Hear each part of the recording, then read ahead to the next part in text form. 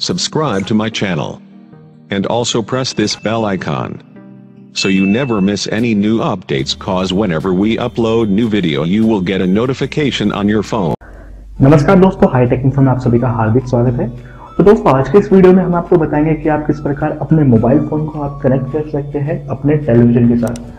तो दोस्तों जैसे कि आप देख सकते हैं कि ये गेम मैं अपने मोबाइल के साथ साथ अपने टेलीविजन में भी खेल पा रहा हूँ। तो इसी प्रकार से अगर आप अपने मोबाइल फोन को कनेक्ट करते हैं अपने टेलीविजन के साथ, तो आप अपने टेलीविजन में अपनी फोटोज, वीडियोस, आप म्यूजिक भी सुन सकते हैं, आप कोई भी गेम प्ले कर सकते हैं। तो अगर आप भी अपने मोबाइल फोन को अपने टेलीविजन के साथ कनेक्ट करना चाहते हैं तो आज की इस वीडियो को आप शुरुआत से लेकर लास्ट तक जरूर देखिएगा।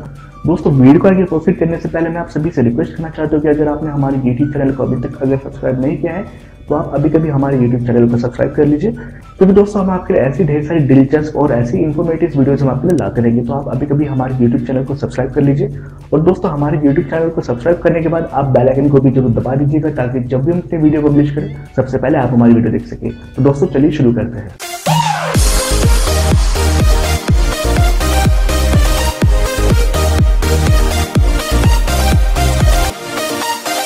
तो दोस्तों मोबाइल फोन को टेलीविजन के साथ कनेक्ट करने के लिए सबसे पहले आप अपने टेलीविजन में सेटिंग्स को ओपन करेंगे।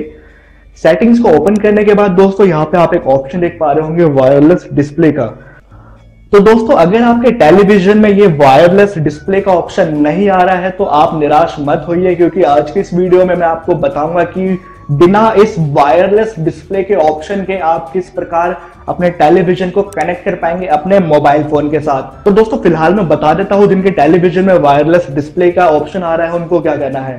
तो सबसे पहले आपको इस ऑप्शन को ओपन कर लेना है जिसका नाम है वायरलेस डिस्प्ले। अब दोस्तों आपको इस ऑप्शन को ऑन कर लेना है। वायरलेस डिस्प्ले को ऑन करने के बाद दोस्तों अब आपको अपने मोबाइल फोन के नोटिफिकेशन में जाना है। मोबाइल के नोटिफिकेशन को ओपन करने के बाद आप यहाँ पे एक ऑप्शन देख पा रहे होंगे कास्ट या फिर वायरलेस डिस्प्ले का, आपको इसको ऑन कर लेना है। ऑन करने के बाद आप सेटिंग ओपन करेंगे तो अब आपको अपने टेलीविजन को चूज कर लेना है। जो भी आपका टेलीविजन है उसको आप चूज कर लेंगे।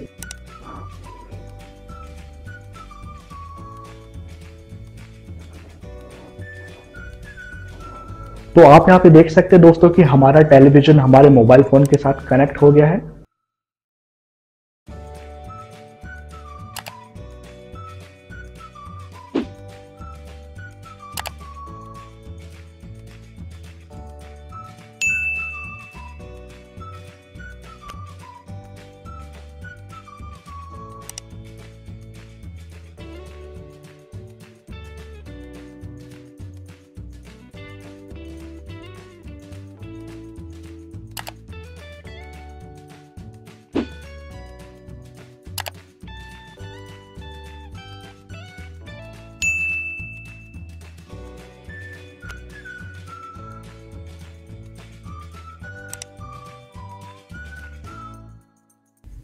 तो दोस्तों अगर आपके टेलीविजन में वायरलेस डिस्प्ले का ऑप्शन नहीं है तो आपको इस डिवाइस को परचेज कर लेना है।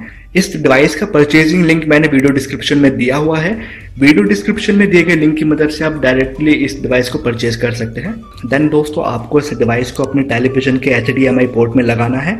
उसके बाद आपको सेम स्टेप्स फॉलो करने हैं जो मैंने आपको इस वीडियो में बताया, जैसे कि आपको अपने मोबाइल के नोटिफिकेशन में जाना है और वहां से आपको कास्ट या फिर वायरलेस डिस्प्ले का ऑप्शन को ऑन कर लेना है। देन आप अपने डिवाइस को यहाँ पे सेलेक्ट करेंगे। उसके बाद आप अपने मोबाइल फोन को कनेक्ट कर पाएंगे अपने टेलीविजन के साथ। ऐसे दोस्तों आई होप आज के वीडियो आप सभी के लिए जरूर हेल्पफुल होगी, और अगर आपको ये वीडियो अच्छी लगी तो प्लीज आप इस वीडियो को लाइक और अपने सभी दोस्तों को शेयर जरूर कीजिएगा। दोस्तों अगर आपके कोई भी सुझाव है इस वीडियो के रिगार्डिंग तो आप इस वीडियो के नीचे देखे कमेंट सेक्शन में अपने वैल्यूएबल कमेंट्स जरूर कीजिएगा।